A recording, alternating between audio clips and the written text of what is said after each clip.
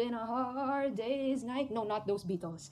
Arthropods, hexapods, particularly insects. I keep saying hexapods and then insects. Are there hexapods that are not insects? Yes, there are, but this is not about them. For the purposes of this discussion, we will therefore be particularly referring to just insects. Yay! Tapos na sila! Yeah! What distinguishes insects from the other mandibulates that we discuss is the fact that they have 6 walking legs, they have a labium, which we will get to later, and they typically don't have any abdominal appendages. Yeah, so what's this asterisk doing here? For the most part, the abdomen doesn't really have appendages except cerci, churchy. I don't know, there are many ways to pronounce it, just Google it. One of the things that makes an insect is a special mouth part called the labium, which is the fusion of the second pair of maxillae. This is more often than not the ones that we really get to see in the laboratory. Grasshopper mouth parts, the gold standard when studying insect mouth parts for the first time. So parang siyang basic white bitch of the insect mouth part world. Insect mouth parts have evolved into different variations, depending of course on the diet of the insect. So don't expect that this is the only way you're ever going to see these mouth parts. Although they look different, the main structures, mandibles, maxilla, labrum, labium, they just look different, but they're all still there.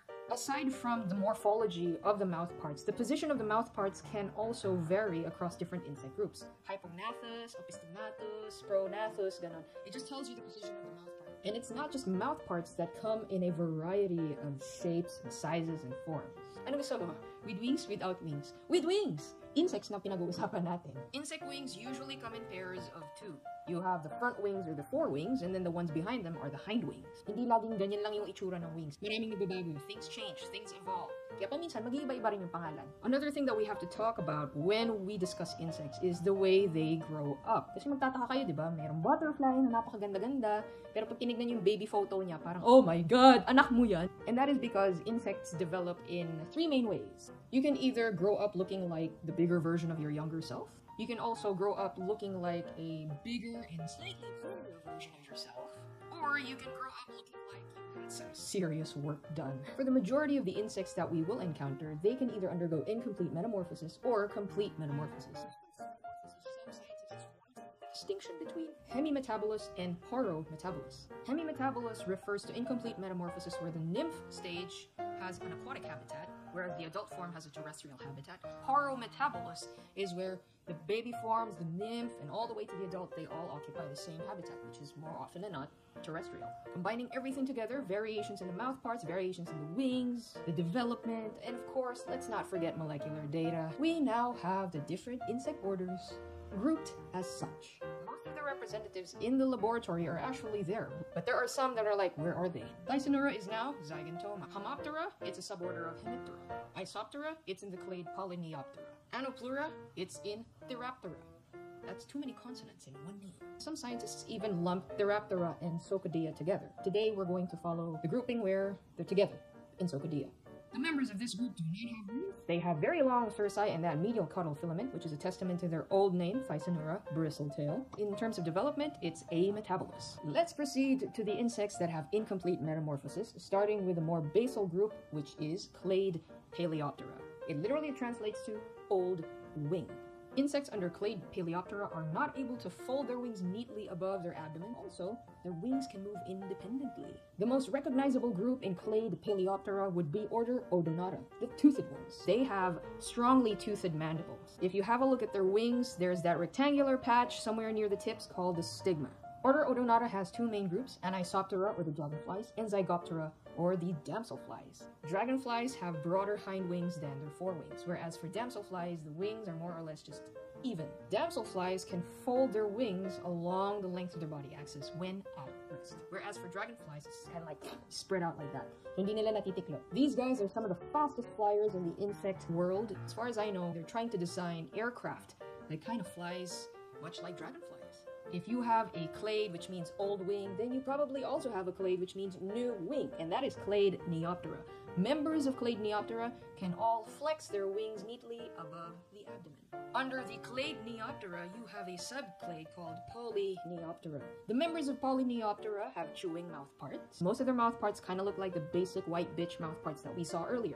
They also have abdominal, cerci, churchi, curci, whatever you call it, that. They have that up their butt. Their forewings, which we call tegmina, are often thicker and protect the softer, thinner hind wings. A lot of them are pretty stupid flyers.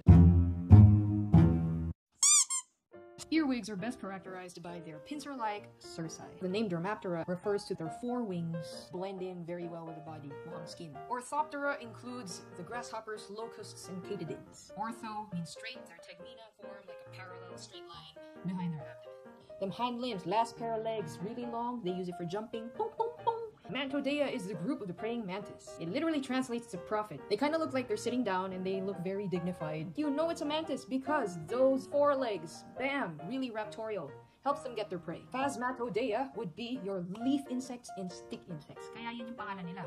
Kasi mukha silang phantom. Halos hindi mo makita. Some members of this group have highly reduced or completely absent wings. Kung hindi ka naman makita ng predator, you don't really need to fly anymore. Termites. Termites exist in colonies. They have members that kind of look different from each other. Queen with this big ass abdomen, and all she really does is lay eggs. The workers, which kind of have clear, pale bodies, but like super huge heads. The reproductives, which would be your males and females, the future queens, they have darker bodies. They're the ones that actually have the wings. There is that certain point in time where the queen termite specifically produces next generation queens and their mates. The males will mate with the females. The females will kind of store up all the sperm that she will need in her entire life, and then the guy dies. And then that female eventually becomes this queen and sets up her own colony. They have special bacteria in their gut that can break down plant tissue. Kaya kaya nilang kumain ng wood.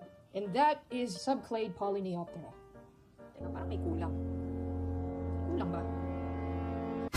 Shit. What invertebrate zoology class would be complete without this dude? Your very own, yours truly, Ibis! This is from order Blattodea, also part of subclade Polyneoptera. Ito yung madalas na dinadissect natin for anatomy kasi napakarami nila. Let's kill them for the sake of science.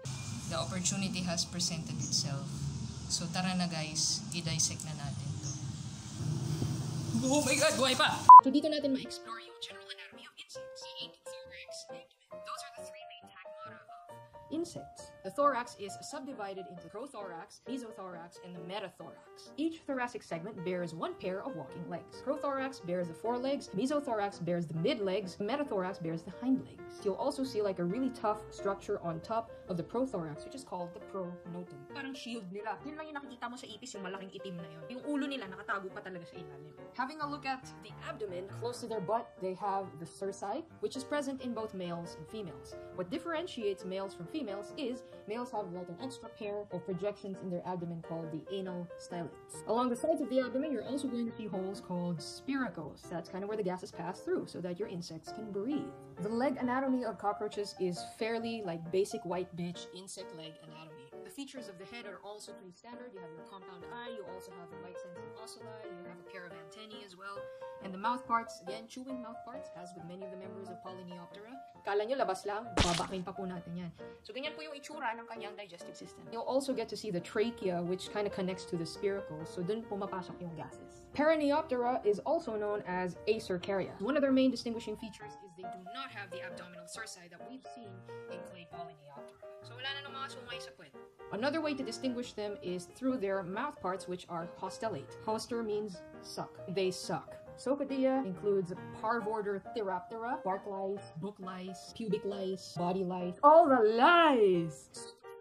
Anopleura, the specific taxon of your representative being Pediculus, Humanus, Capitis, head lice. Order Hemiptera means half-wing, and this is in reference to the members of suborder Heteroptera. Members of Hemiptera have these piercing-sucking mouth parts that are really elongated to form this proboscis. The members of suborder Heteroptera are the ones that many would refer to as the true bugs. Noon, sila lang talaga yung kasama sa Hemiptera. Kaya kung titignan nyo, yung pangalan na Hemiptera at Heteroptera, parang pareho lang yung ibig sabihin. This refers to the texture of their forewings. It's not uniform. There's a place where it's thicker, and then there's a place where it's thinner. Paano mo rin malalaman na isa po siyang true bug? Look at the wings when they're folded over. They kind of form an X pattern. It has this triangular shape right behind the head, and that's what you call the scutellum. There are some medically important hemipterans that actually are carriers of disease.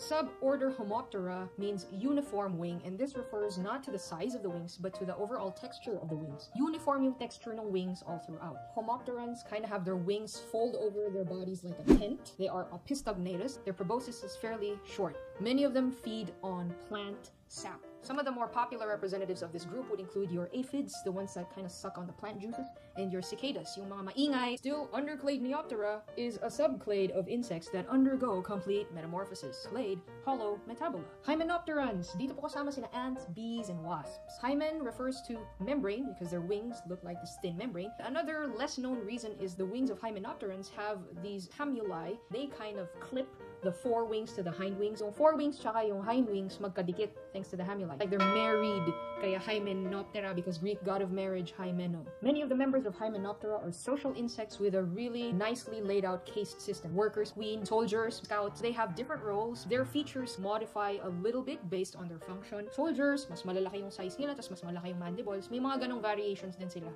within the colony. Halos lahat na nakikita mong gumagapang na langgam, naghahanap ng pagkain, nagpapakain ng baby, nag-aalaga ng queen, puro mga babae po yan. Yung lalaking langgam, may pakpak po siya, it's relatively useless. So sperm donor lang talaga ang kanyang role sa colony. And that's the only time he really appears. Most of the housekeeping tasks of the colony, that's all females. Ano sabi ni Queen Bee? Who run the world? Girls! Lepidoptera literally translates to scale wings. The wings of the members of this group have scales. Kapag hinawakan mo yung butterfly by the wings, makikita mo, uy, nagkakaroon ng parang konting powder yung kamay mo.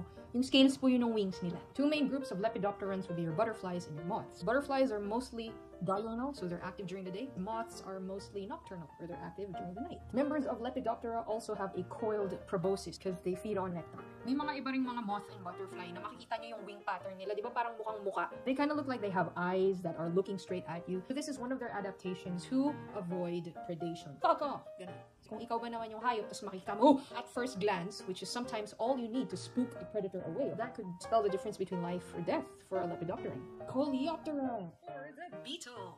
Lady beetles, scarab beetles, weevils, the forewings, or what we know as the elytra, are hardened, para siyang shield. When you fold them over the abdomen, they form a nice, neat, straight line along the mid-dorsal axis of the body. More commonly, where else would we find members of Coleoptera? Sa bigas. Yung healthy eating ka, tapos puro bukbuk yung bigas. Nakuhin mo na lang yung kakain, sabi mo, ay hindi, ano po yan? Red rice po yan. Black rice po yan. Di ba? Extra protein. Joke. Diptera. Flies, mosquitoes. Two wings. But that doesn't mean that they have two wings. It's just that their hind wings are modified into what we call halteres. Ito rin yung isa sa mga dahilan bakit ang hirap-hirap hulihin ng lamok at ng langaw. They just manage to get away from us every time we try to swat them. They can quickly adjust their direction mid-flight. That's thanks to these halteres that sort of sense their orientation while they're flying. Their mouth parts are haustellate, but that doesn't necessarily mean they just have piercing sucking mouth parts like mosquitoes. Sina flies, they have lapping sucking mouth parts. They still suck, but it's more of lapping sucking. They kind of then they Siphonaptera, or the fleas. These are ectoparasites of a lot of animals, not just our pets. Ito rin yung vector ng bubonic plague. They have sucking mouth parts because they mostly feed on blood. Aptera, which means no wings. Their bodies are flattened like this. They have long jumping hind limbs, and they have structures that we call ctenidia near the mouth and also at the back of the head, ctenidia. They really have a lot of ecosystem services. Detritivores, they eat up the dead, decaying matter. They help reincorporate nutrients back into the nutrient cycle. They are predators, and they are also prey. Birds, rodents, bats. A lot of these small creatures rely on insects as like a regular part of their diet, source of protein. From a medical standpoint, they are disease vectors as well, especially yung mga neglected tropical diseases. Bugs, fleas, not to mention a lot of diseases transmitted by mosquitoes. A lot of our agricultural product plants that we rely on are all thanks to these plants being pollinated by insects. Kaya nga, di ba, nagkaka-concern worldwide over bee population suddenly collapsing. Meron ding insects that are considered pests. Ipis, langaw, lamok, hindi naman nakawala yan. Some insects are sources of natural products. Beeswax, honey, food. There are some countries in Southeast Asia, I think Philippines included, where we eat bugs. Intensive agriculture is very polluting. So ito yung mga tinitignan na alternative sources of protein. They freak the shit out of us, but we have to get comfortable with the fact that a life without insects would just not be life at all. Oh my God! Natapos na rin sa wakas ang arthropods, and I cannot thank you enough for your continued support through this 4-part series. My gosh, 4-part series. Not all insect groups have been discussed, and by no means is this a substitute for like an entomology course. For you to really get to know insects, you would need at least 1 semester of a dedicated course, which is entomology. There are even college degrees that are devoted solely to entomology, as in BS entomology. Just because we watched a short 15-20 minute video about insects doesn't mean that we can go gallivanting about saying that we're insect experts or we're entomologists. We're not. Basic features lang to, just to help you distinguish them when you see them. You could make a good guess. There are so many more things that we can all about insects, so I encourage you to go ahead and watch some of these videos. And these aren't even enough. Yan lang. We're done. Thank you so much. Bye-bye.